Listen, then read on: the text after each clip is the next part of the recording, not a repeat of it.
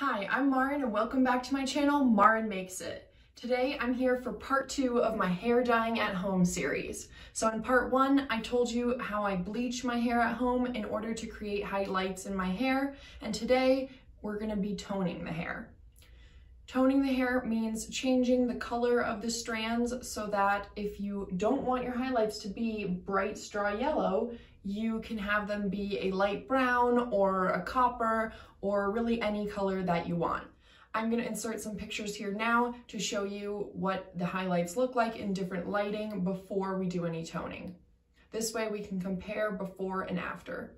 The best way I can think of to visually demonstrate the importance of using a lightener first before you tone the hair is to show you guys with some colored pieces of paper.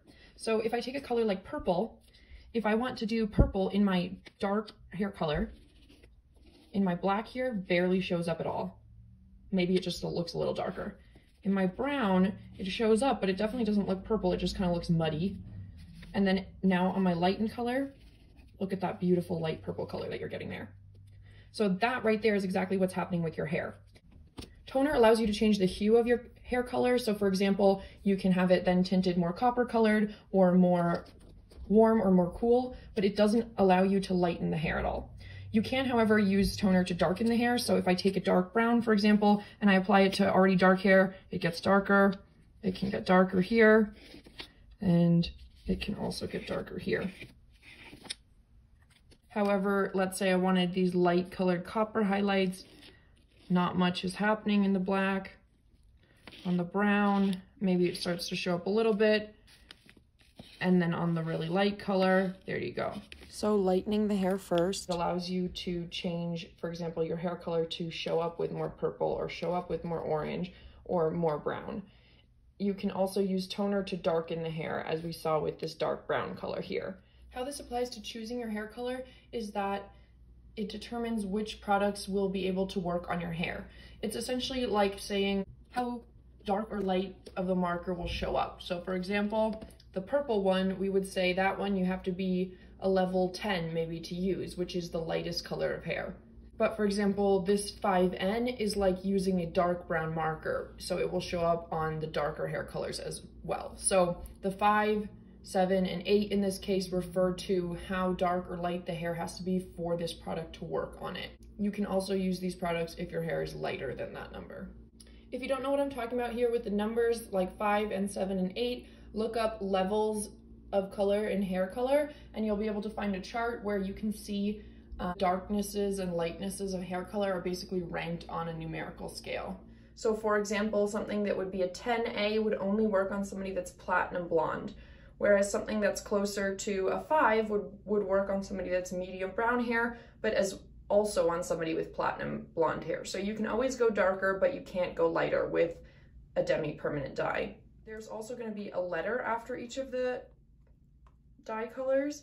So N is for neutral and A is going to be for ash. So the ash has more of the blue undertones in it. The neutral is just going to be changing the color itself. You could also have a W for warm to create more of a warm look. So this is where it really depends what the look is that you're going for.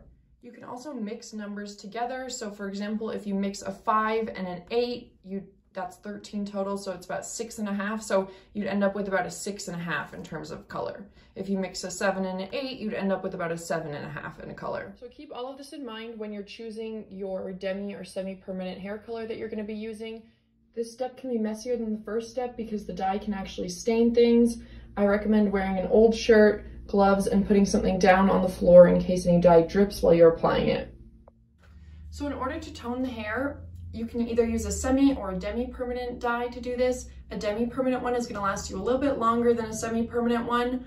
I personally have liked using the Wella Color Charm line for this. So you basically have two parts to it. So you have this, which is going to be the actual color, and then you have this, which is the developer for that color. So it's basically the activating lotion for that. For those of you guys who know developer numbers, this is equivalent to a 10 volume developer. It doesn't say this anywhere on the bottle, but I actually reached out to Wella, the company itself, in order to find this out. And you're going to be mixing in a 2-to-1 ratio, and I recommend using a scale in order to have the most precise measurement here. As you can see, I've experimented with combining different products and different hair colors here, and I write myself little notes on it because this is something I do so infrequently that otherwise I would forget every time exactly what I'd done the previous time. You're going to be mixing 1 part of Wella Color Charm Demi Permanent Hair Color with 2 parts Wella Demi Permanent Activating Lotion. So again, that 2-to-1 ratio. Once you have everything mixed together, you have 2 choices for color application. You can either use a bottle or you can paint it on with a brush. So I got my gloves on so that my hands don't get stained in the process of doing this. For the most even application process, the easiest way to do it is to section your hair. I have my hair again parted down the center and I have it ponytailed in the back, the hair that we didn't really dye, which is the darker pieces from underneath my hair. As you can see, the color has already started to change and develop, so it's key that I put this on right away. For this Demi Permanent dye, we're now starting at the roots. So with the bleach, we started away from the roots, but for this part of the process, we're going to be starting at the roots themselves.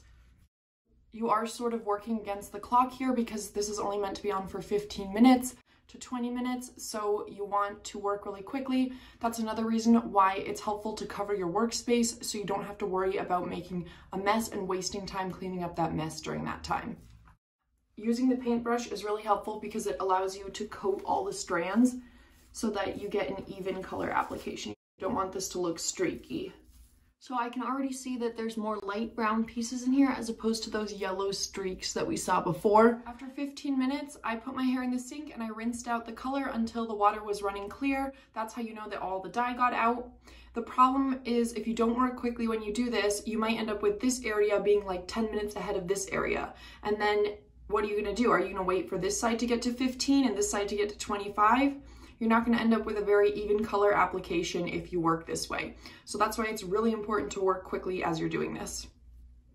You also have the opportunity with toner to create a root shadow effect. So that would be where you paint a little bit darker in right around here to create a smoother transition when those highlights grow out. I'm going to do a little bit of this now. This can also be used to correct the problem of having hot roots.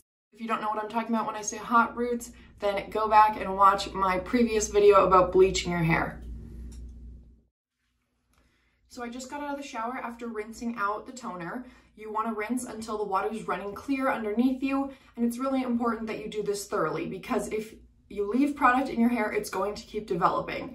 And if you want to see some evidence of that, this is what the mixing bowl that we used looks like now after showering. So you can see how that color kept developing as we were going. So it will keep going. So a big part of this does come down to timing. So step 1 is choosing the correct product for your hair and what the goal is that you want to achieve. But step 2 is going to be actually having the right timing. So washing it out at the right point before it gets darker than what you actually wanted.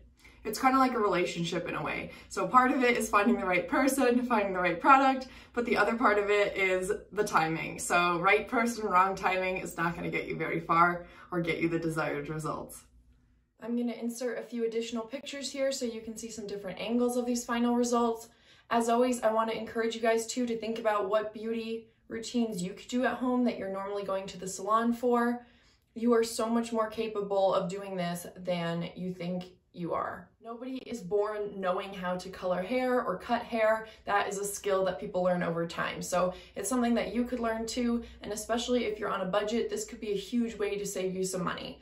I've actually made a whole video already breaking down my cost savings in depth. I'll be sure to link that one at the end of this video and also in the section down below so you can watch that one next. At the salon, getting a balayage done in hair this long would easily cost me $200.